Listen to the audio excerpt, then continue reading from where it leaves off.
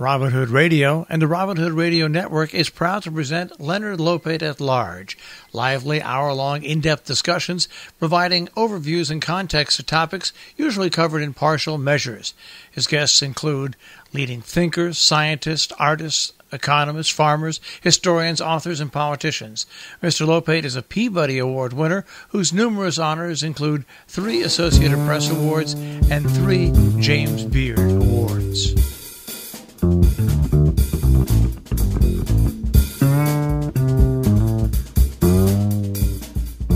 Welcome to Leonard Lopate at Large. I'm Leonard Lopate. 2 Jewish musicians from Russia were living in Berlin in the 1920s with their young family, but because they were facing difficulty finding safe havens in post-World War I Europe, they sought work with an orchestra in Tokyo, where their 4th son, Isaac Shapiro, was born in 1931. The family lived through the American firebombing of Tokyo, and after the war, Isaac became a U.S. Marine Corps translator and Jeep driver at age 14. He tells the story of how he survived the war and eventually became an American citizen in a recently reissued memoir called Edolko, Growing Up a Stateless Foreigner in Wartime Japan. It's published by Seaside Press, and I'm very pleased it has brought Isaac Shapiro to our show now. Konnichiwa. Konnichiwa. And it's available on Amazon and Barnes & Noble. Of course. Isn't this an updated and re-edited edition of the memoir? When was it first published?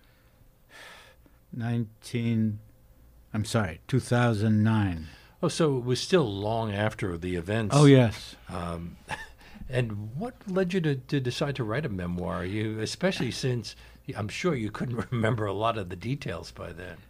Well, I waited till I was retired. I never had time to write a memoir while I was working as a lawyer. Mm-hmm. I was working full-time, and for 15 years I was an adjunct professor, so I was well occupied and had very little time to do anything else.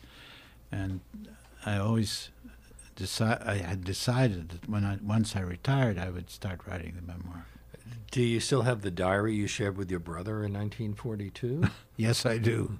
I'm sure you well, actually, I stopped writing in it, so I didn't continue to use it. Now, Edo was the name of Tokyo before it became the country's capital in 1868. Why did you choose to call your member Edoko? Because a child of Edo, someone born in Tokyo, is called in Japanese Edoko. Ko is a child. So Edoko is a child of Edo. So there's no Tokyo Ko? No.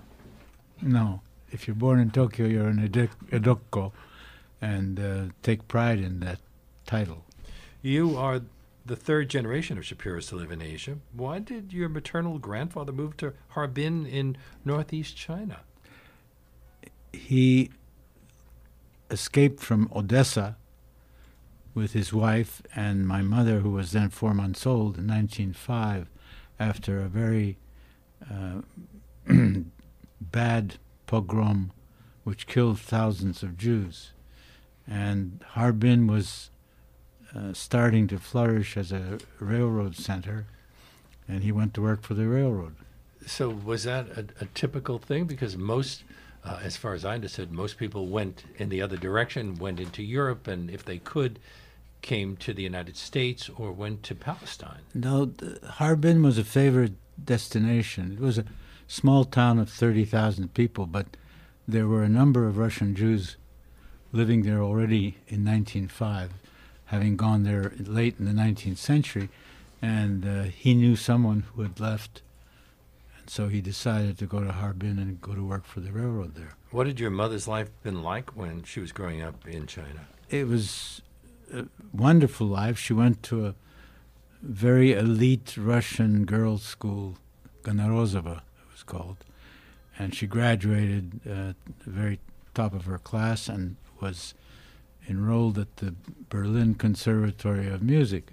Because Harbin, at that point in time, didn't have the musical education facilities, and Berlin was the musical capital of the world. Is that where she met your father, Konstantin That's Shapiro? where she met my father. They're both professional musicians. In 1925. and within 3 weeks they were married. Was it becoming difficult for Jews to live in Germany in the 1920s, even before Hitler came to power? I wouldn't say it was difficult enough so that they took refuge elsewhere until the early 30s. In the 20s, there was enough political unrest as it was without anti-Semitism. And then, of course, Hitler came to power in 1933, and that's when the anti-Semitic movement began in earnest. But they also went to Palestine before they went to Asia. They went to Palestine. Zionism was a movement then, and lots of European Jews emigrated to Palestine, which was then a British mandate. And my father went to work for the Tel Aviv Symphony, but they didn't pay salaries. The musicians divided the proceeds from the ticket sales, and that wasn't... So it was a real struggle. A very good source of income. And there was a good job waiting for him or your parents in Tokyo? No, they went to Harbin first, where my grandfather still lived, and my mother was then pregnant with her third child. Her first children were twins, so at the age of 23 in 1928, pregnant with her third child, she said, "I want to go home to my father." And so they went to Harbin, where her third child was born, my older brother. And then my father got a job in Tokyo.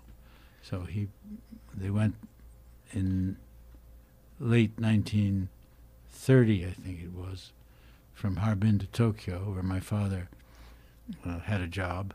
And I was born in January 1931 in Tokyo. Weren't there Jews living in Japan as far back as the 16th century? I don't know about that. The first movement I know about was in the late 19th century. There were Jews in China all the way back to the 10th century. And in India as well. In India as well, correct. But I think the Japanese Jewish population started in earnest in the late 19th century and early 20th.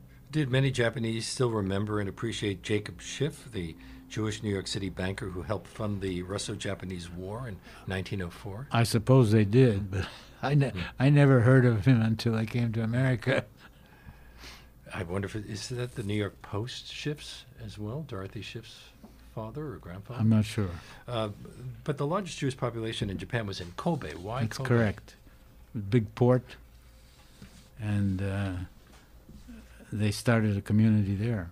Were you observant Jews? We were observant to the extent we could be. There was no synagogue. So you couldn't be bar mitzvah. I was not bar mitzvahed. I was circumcised when I was born. That was not a problem. Were you mostly friends with Japanese children, or were there a lot of other foreigners there as well?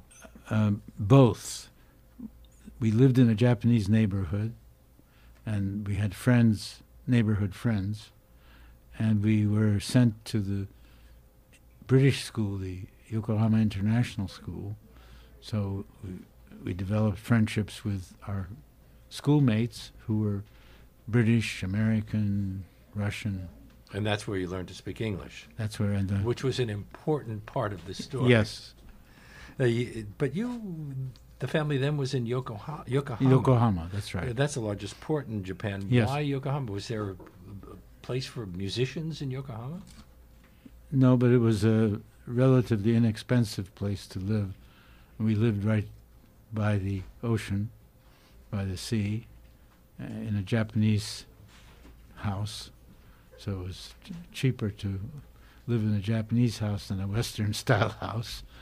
And we had beds. We didn't sleep on the floor like the Japanese, but we had tatami and sliding doors, everything that goes with a Japanese house. Were you speaking Japanese? But we had a servant who was Japanese, so we spoke Japanese to her. She didn't speak any. Otherwise, Russian and then Russian at home, yes. And English at school. And English at school. My father was very strict about that because pretty soon my brothers and I spoke English to each other, and my father would get very upset about that. Because it was a secret language. That's right.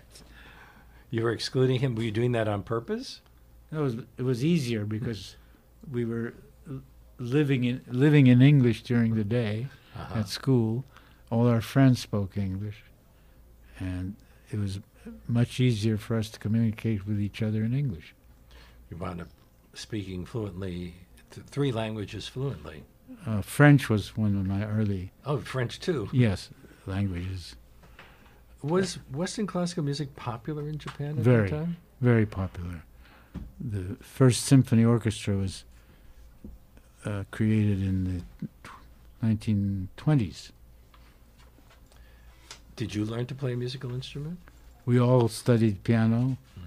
Because your parents were teachers as well as They were teachers. performers. Yes, and really made their living principally through teaching.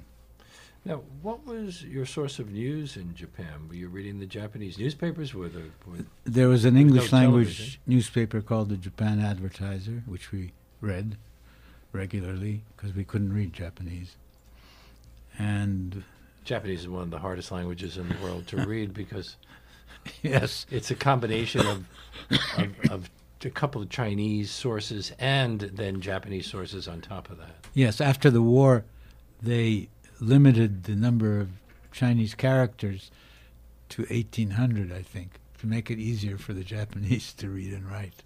Because the Chinese don't have a phonetic alphabet, so they have to learn thousands of characters. The Koreans worked it out by creating an alphabet using Yes. the Chinese characters as their Correct. basic source. I think they have 30 characters. Something like that. I never learned Korean. But isn't there also a Japanese, an aspect to Japanese language that has the equivalent of an alphabet? Oh yes, there is. There are 2 alphabets, This had to be- katakana and hiragana. That must have been really complicated for a kid. Very complicated. Were you aware of how Hitler Germany was treating Jews back? Where your Yes, parents we had were, come from? because there were Jewish refugees that came from Germany regularly. And in fact, in the late 1930s, my father used to translate for them at the American consulate, because a lot of those refugees came through Japan and wanted to go to America, North and South America. And so they couldn't speak English, and my father could speak to them in German or Russian, and he would take them to the consulate and interpret for them. And he also spoke some Japanese, I assume. Oh yes, yes. He taught in Japanese. He taught at a Japanese school. After Pearl Harbor, did you root for the Western Allies or the Axis powers?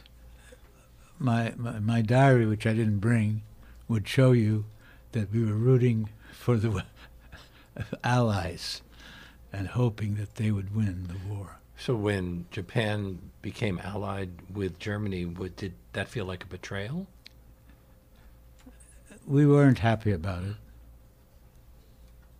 but the Japanese treated us reasonably well and in a civilized way. And because my parents were musicians, they were respected. And the fact that my mother had 5 sons was a useful thing to experience. The 5 sons all went in different directions. I don't want to get ahead of the story. Yes. After the war, but does that mean that you weren't as close as I might have imagined? I thought about that the other day. It's curious that although I was very close to particularly my older brother, who's still alive.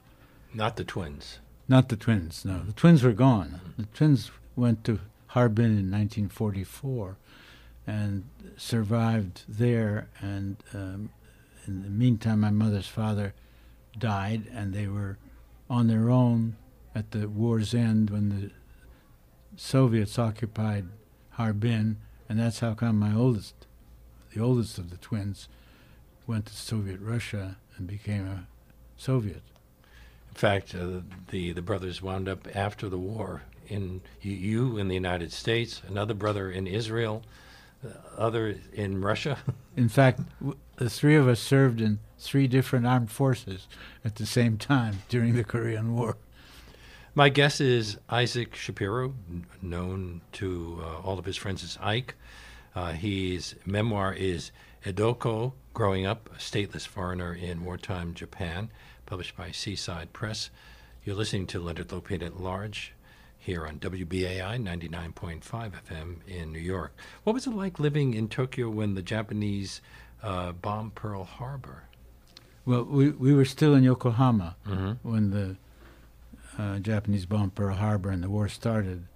I remember going to school and seeing Japanese neighbors crowded around radio sets saying, "Oh my God, the war started."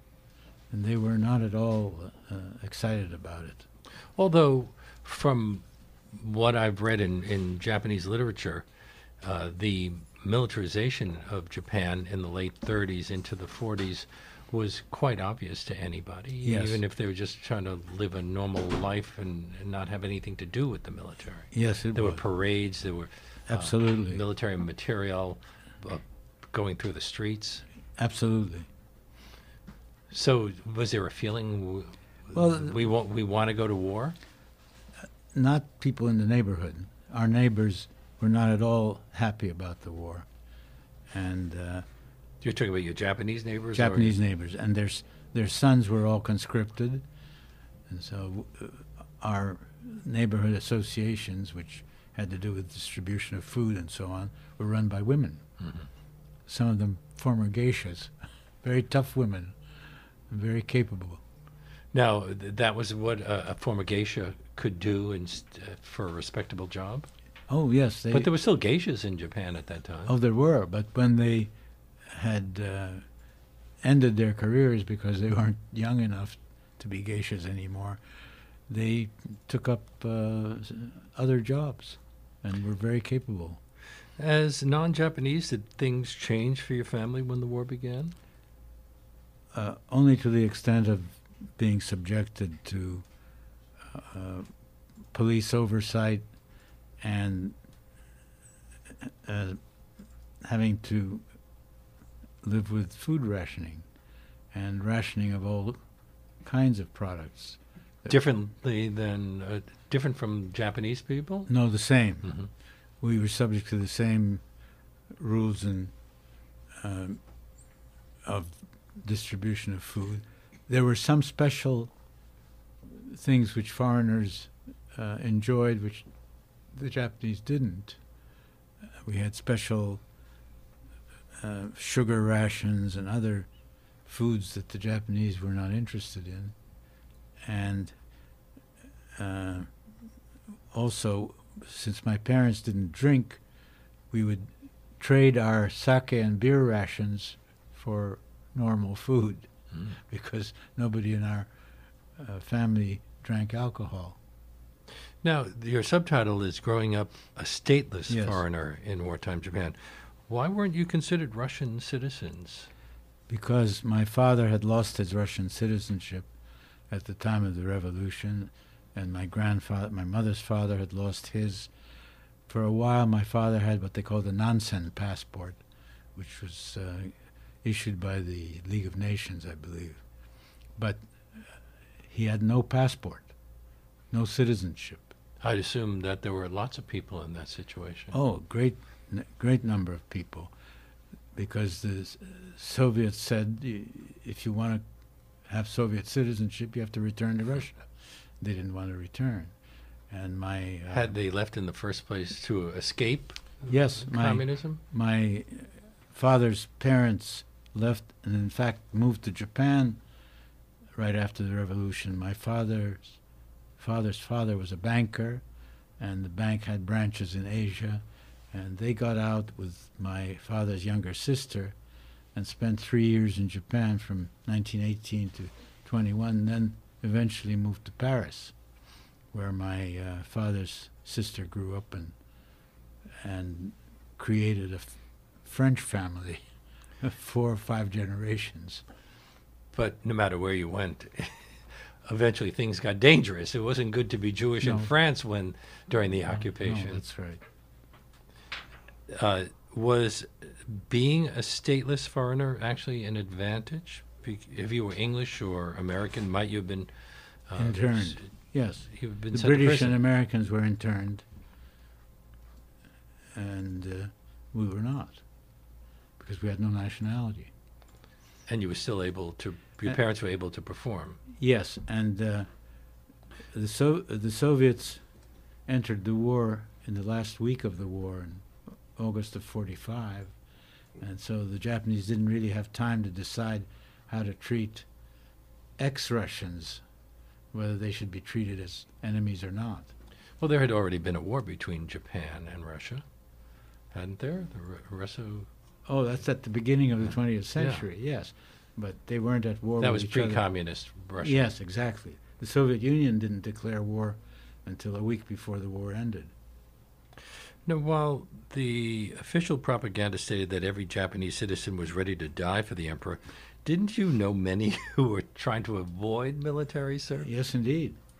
And some of them succeeded and weren't conscripted, and others were. So, did any of your friends or neighbors join the military? Yes, indeed. And were you seeing much anti-American propaganda? A lot. Oh, yes, almost daily. This is before Pearl Harbor or only after Pearl No, Harbor? after Pearl Harbor. How did well, you mentioned that your family survived partly because you had food rations. Yes. But we're talking about a family of 7. 8, because we had a governess who was a member of our family. She had joined my mother in Palestine and stayed until they moved to California, and she died there. So we were 8, family of 8. Yeah, it must have been difficult under any It circumstance. was. Indeed it was. And then in 1944, the Japanese military evacuated the coastline. Well, it was That's not, where you were living, Yokohama. yes, it was not the military. It was the Japanese civilian government Mm-hmm. that came and told us we had to move out. They found us a house in Tokyo. They came and packed us and paid for the moving costs, and were very, very decent. Were you happy in Tokyo? This is the capital city. Oh yes, we It loved was a Tokyo. major world capital. We were. And you were happy with the apartment or the house that you were living We in? had a Western-style house for the first time, and it was a very well-situated house in the central part of Tokyo. And then we were enrolled in Waseda University's international school, where they taught Japanese to returning Japanese from overseas whose children had been in foreign schools and didn't know their own language to the extent that their fellow citizens did. And that school closed down once the bombings began. So during 1944, the fall of 44 into the spring of 45, when the bombings were quite intense, the school closed down, and we were out of school altogether. Before and during the bombings, to what extent were you able to keep a normal routine? Did you do things that people your age might have done, Japanese people, like going to kabuki theater? Yes. I remember my mother taking us to the kabuki theater. Did you feel a connection to it? I loved It it. grows so I much loved out it. of the Japanese ancient culture. Oh, I became very fascinated with it, and I'm still very much turned on by it. And were your parents still able to connect with fellow musicians and work as Yes, musicians? indeed.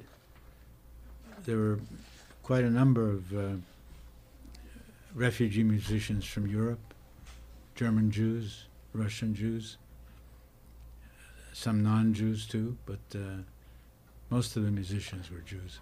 And were there Japanese classical Western musicians? Yes, indeed. Yes, indeed. And What were the favorite composers? favorite composers. I would imagine Bach would be very popular in Japan just because of the nature of his music. And the Ueno Academy of Music was the principal academy there, and they had some foreign teachers. I would say it's all the same composers that you would expect to be popular elsewhere, classical. Bach, Beethoven, Schubert, Chopin, Schumann, and so on. And then there were Japanese composers who were composing in the Western style. Yes, but very few. Really? Very few. So there was this big gap between Japanese music, which at this point was, because I've listened to some of the march music, for example, marching music from the time, they were using Western instruments. They were using Western brass. Marching bands weren't using samisen.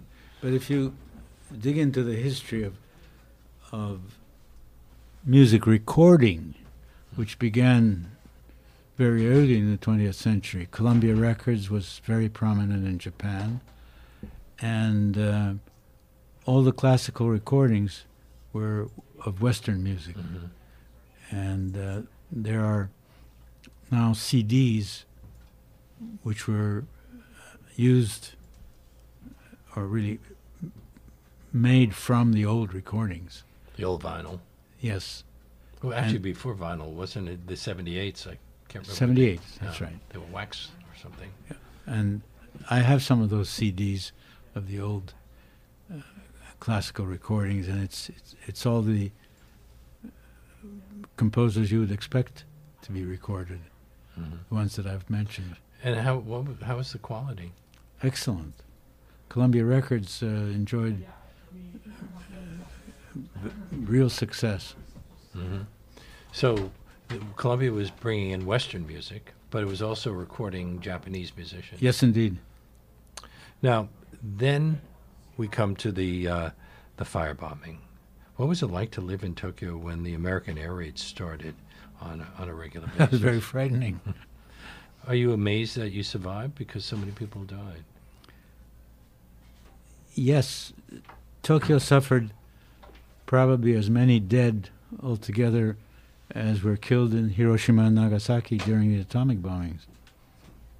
In fact, in one case, there were many people 5 million people were homeless after those raids. And I have photographs in my book of Tokyo after the raids showing devastation. How frequent were the bombings? Initially, they were not too frequent. When the Americans were occupying the Mariana Islands, and it took them a while to establish bases from which they could send B-29s, they would send single bombers, and that wasn't as frightening. And in fact, we had an early raid in 1942, the Doolittle raid, so to speak, General Doolittle. Jimmy Doolittle. Yeah, B-25s. And they came and raided Tokyo and Yokohama, and then flew over to China. And how much destruction were you able to witness? Did your parents let you out of the house? Well, we were out of the house because the fire engines ran out of gasoline, and we had pumps. Mm-hmm. And we were required to go out on the street and pump water to put out fires. So although we had an opportunity to hide underground, most of the time we came out and tried to help put out the fires. You say hide underground. There were air raid shelters. Yes, there were basements of buildings. Were any members of your family injured? No. I'm speaking with Isaac Shapiro. We're talking about his book, Edoko, Growing Up as a Stateless Foreigner in Wartime Japan. It's published by Seaside Press. He will be appearing at the Strand Bookstore at 828 Broadway tonight at 7 p.m. just a few days before the anniversary of the bombing of Hiroshima on August 6th. And we'll get to Hiroshima in a few moments. But let's talk a bit about the bombings on Tokyo. General Curtis LeMay led the combat operations against Japan. Yes. And he changed the way things were done. Yes, he designed the strategy of flying bombers at a low altitude, 2,000 to 3,000 feet, which they'd never done before, and using fire bombs rather than regular explosive bombs. So the fire bombs were much more destructive, especially in Japan, where so many of the buildings were made of wood. That's right, and I don't know what percentage of Tokyo was demolished by fires, but it was a very large percentage of the territory, and in fact, the total number of people who died from LeMay's bombings exceeded the totals in Nagasaki and Hiroshima. There was one raid, the single most destructive bombing raid in human history, that March 10th, 1945. Were you in Tokyo at the I time? was indeed. Despite your father's warning, didn't you sneak out of your house at night to witness the bombing Indeed. with your own eyes? We all did, and we manned the pumps. And what did you see? Just it's fire everywhere? Fire. Americans called it Operation Meeting House. That's right. Why Operation Meeting I don't know. I never found out. But the Japanese called it the Night of the Black Snow. There was snow on the ground at the time? Not that I remember. Close to 100,000 people died that one night. Over 500,000 total from all the bombings. And 5 million people became homeless. And that was the one raid during which I lost a friend who was killed, a boy, Russian boy. How close did the fires come to where you were living? Right all around our neighborhood. We had to fight the fires to stop them from burning down our house. Curtis LeMay said that had the United States lost the war, he fully expected to be tried for war crimes. I never heard that. And then later, he was involved in the bombing of Vietnam, also controversial. Yes, that's right. Now, by 1945, when this was happening, was it clear that Japan was losing the war? Absolutely. Nobody had any doubt. But the press was censored. Yes. What were they reporting on all of the military defeats? They weren't, but friends of ours who had radios were able to get news that we weren't able to. My parents never had a radio or a telephone. They also downplayed the dropping of the atomic bomb on Hiroshima. That's correct. The only reference to it that I saw was a one-paragraph article in the Japanese press saying that a new kind of bomb had been dropped. You would have thought they would have made a big thing of it because most countries would be screaming, this is a crime against humanity. Well, they were afraid to propagate that information because they didn't want the Japanese population to become so frightened that they were going to be destroyed, as they should have been, because had the war not ended and had they dropped atomic bombs on all the major cities, there'd be nothing left of Japan. No, the Japanese in fact, emperor... this famous song that the Americans sang was, "There'll be nothing left but vultures to inhabit all that land when our bombers and ships and something make a graveyard of Japan." Ooh.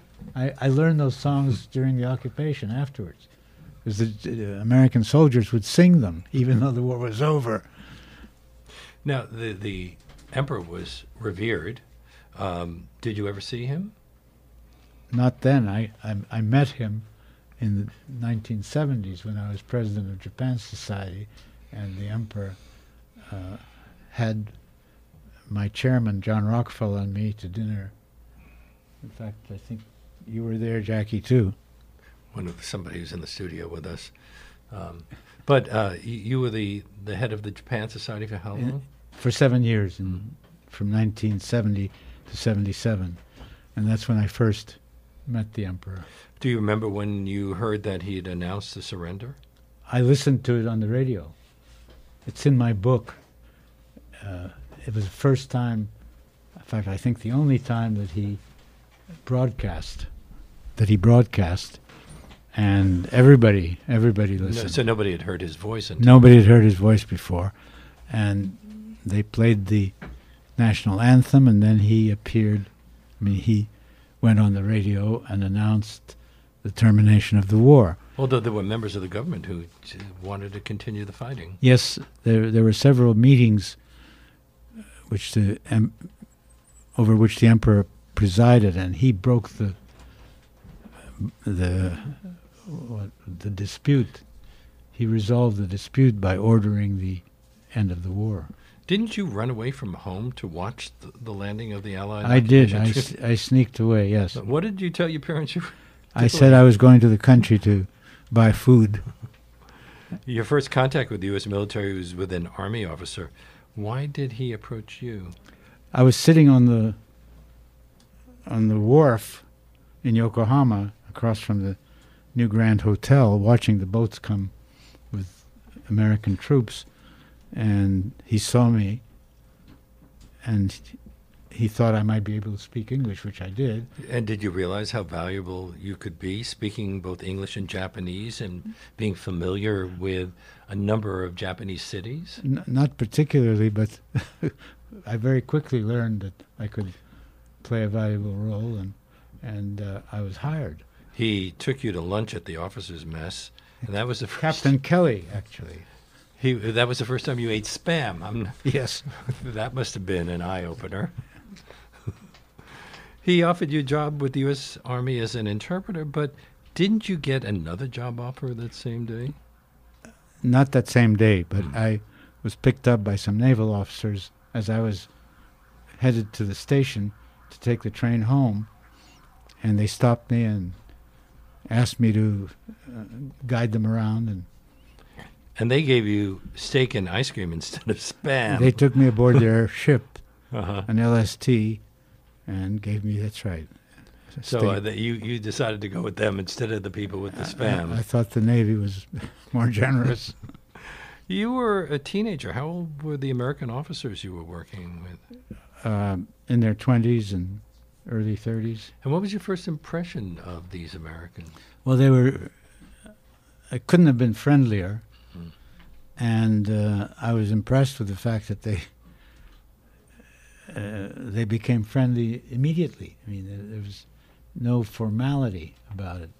You were also, in a way, seeing a place that you were very familiar with through foreign eyes, because I'm sure that they talked about what their reactions to things that you already knew.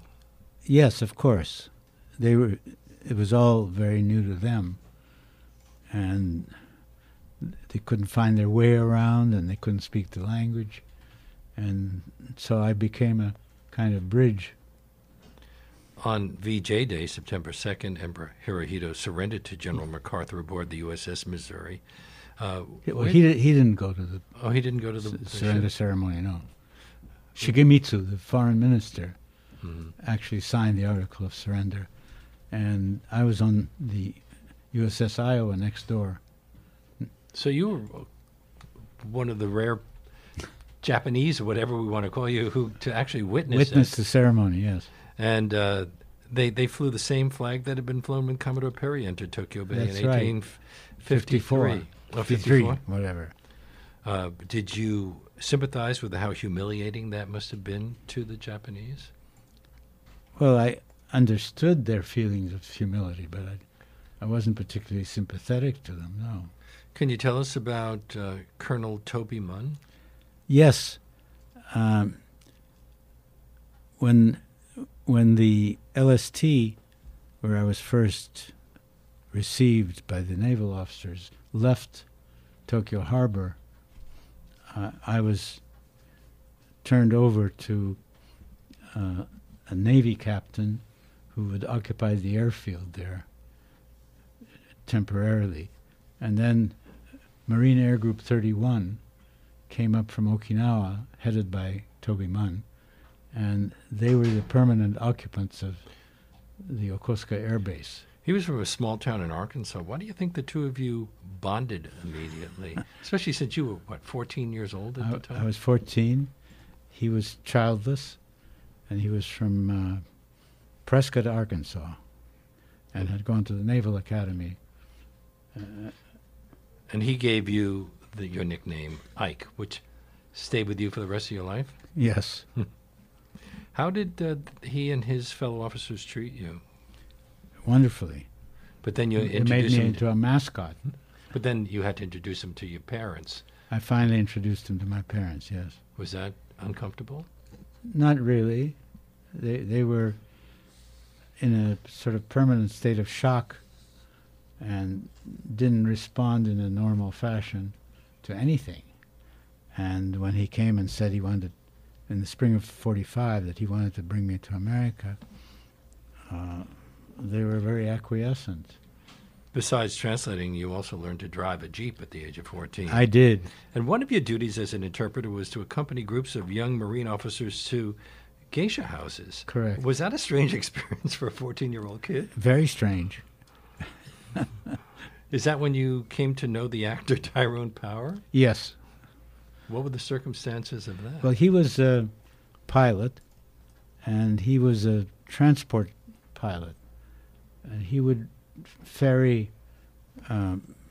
personnel from Okinawa to Yokosuka, and he lived in the same junior officers' quarters that I did. He was a first lieutenant, and we messed together. We ate our meals together. And Did you know he was really famous? oh yes, I'd seen his movies, and I was very impressed by him. You also had the opportunity to visit Hiroshima with a group of Navy officers. In October of '45, yes. How long after the bomb? 2 months. So it must have looked totally devastated. Completely. But not in the same way that Tokyo had looked after the firebombing? No, because there were no buildings standing except the building in the center of the city. Colonel Munn wanted you to come to the United States with him. What reason did he give? He just thought that I had no future remaining in Japan, and he was offering me a chance to create a different life. Your father said that under the U.S. occupation, he lost all control of his That's right. children. That's So right. did he try to dissuade you from leaving? Not at all. Now, after the war, so how long after did you leave? I left in July of '45. So I was already, I'm sorry, July of '46. I was already 15. I landed in Hawaii July 12th, 1946. Were you there during the when Douglas MacArthur oversaw the occupation of Japan? Yes. It was done very differently than the occupation of Germany. What do you think? Well, they didn't want really to allow any of the Allies to have a authority, and particularly the Soviets. And so MacArthur did not share his oversight power with any of the Allies. How did the Japanese people view MacArthur? They were in awe of him, and especially when they saw a photograph of him next to the emperor, and he was 2 heads taller. But he exempted Emperor Hirohito from responsibility. Was it necessary for him to make General Hideki Tojo, the Japanese wartime prime minister, the villain? No, I think he chose to do that. Mm-hmm. He chose to Otherwise, do he it might out have of- undermined He thought too the much of the Japanese right, the sensibility. occupation would go more smoothly if he recognized the emperor's authority. He certainly didn't have to recognize Tojo's authority. Looking back, are you surprised by some of the things that you were able to witness as a kid? You attended some sessions of the war crimes trial. Yes, I did. Well, life was just completely unpredictable, shall we say. And whatever happened, happened, and you took it in your stride and witnessed it, experienced it, but you weren't really overly influenced. Well, what impact did all of this have on the Japanese view of the war and their own reconciliation with the past? It was a very complicated process because you had returning military personnel returning to their families, mostly ashamed and embarrassed about the defeat, and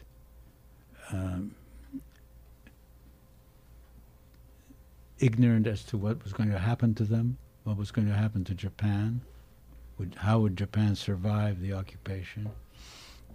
Happily, they survived it quite well. And transformed Japan to Yes, some it degree. did. When you went back to Japan years later, Yes, were you surprised by how much it had changed? not surprised, but very conscious of how much it had changed. I'm speaking with Isaac Shapiro. His memoir, Edoko, Growing Up, a Stateless Foreigner in Wartime Japan, is published by Seaside Press. This is WBAI 99.5 FM in New York. Can you tell us about your adjustment to living in two very different parts of the United States? You first went to Hawaii, Yes, and then you came to New York City. yes.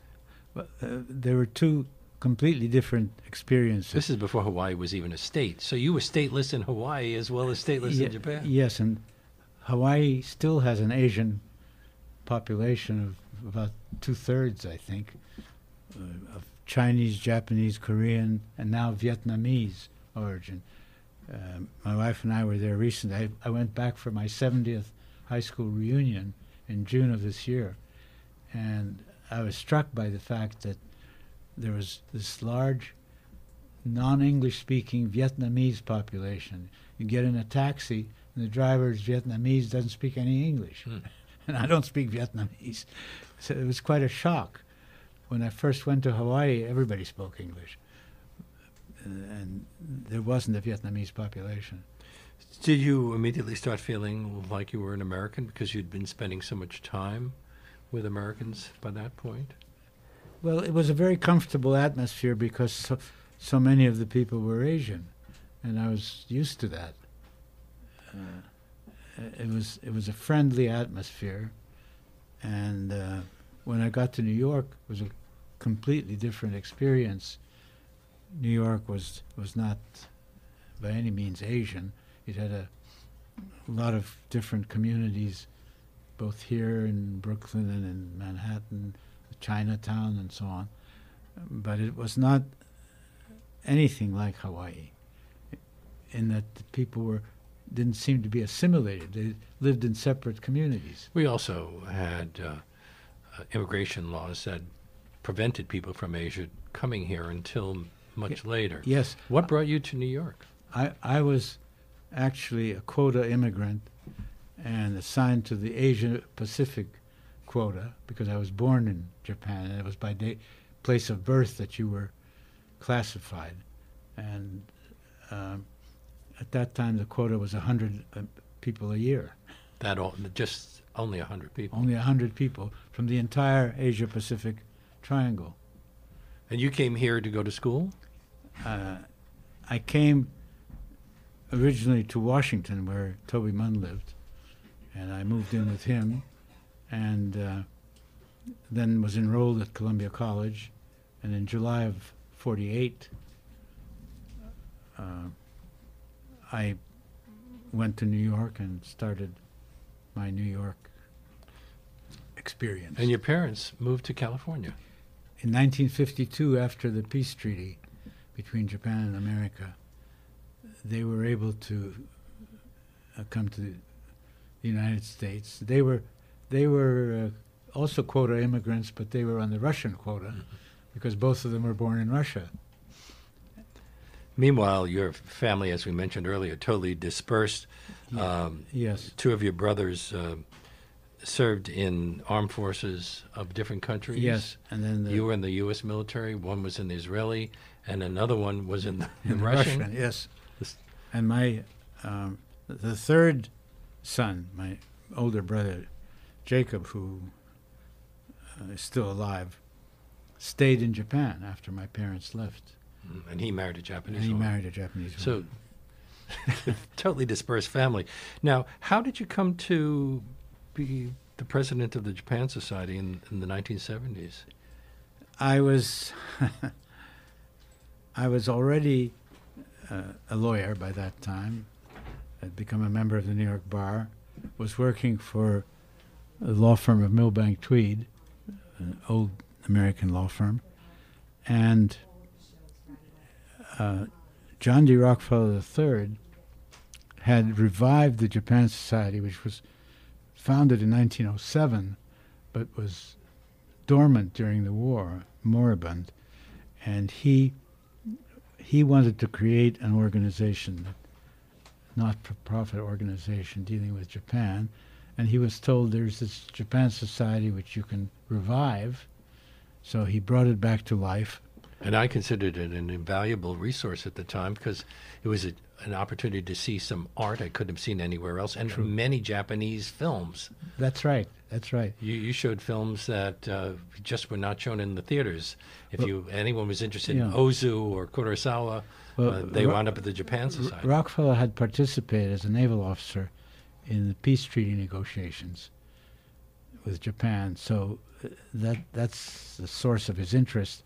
And he brought life to the Japan Society in 1952. And Milbank Tweed was a traditional law firm for the Rockefeller family.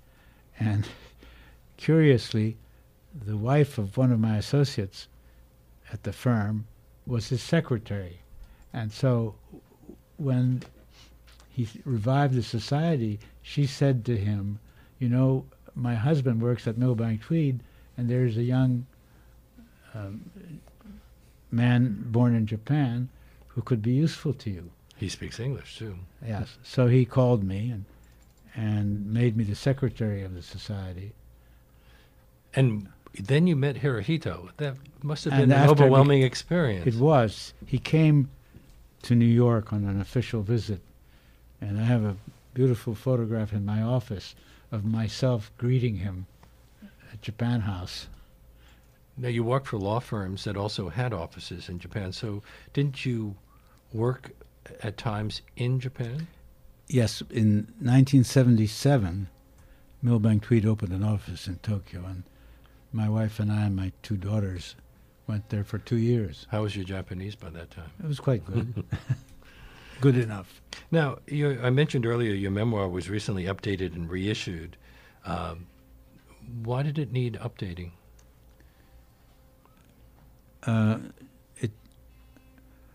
I changed things in the epilogue to reflect things that had happened since the first publication. The death of 2 or 3 people mentioned in the epilogue. And now the new emperor is about to leave. And the new emperor is abdicating next year. And this story is the kind of story they make movies out of. Has anybody talked to you about making a film? No, my agent and I think Chris Kelly are reaching out to film producers, but so far nobody has stepped to the plate. Well, it's a fascinating story, and I thank you so much for being on our show today. It's my pleasure. Thank you very much.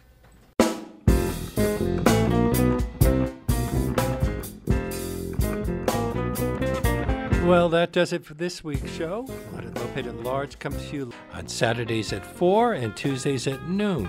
You can subscribe to Leonard Lopate at Large podcast on iTunes and by clicking on Robin Hood Radio's archive program site, which is robinhoodradio.com. You can also check out Leonard Lopate at Large Facebook page. We hope to see you next week.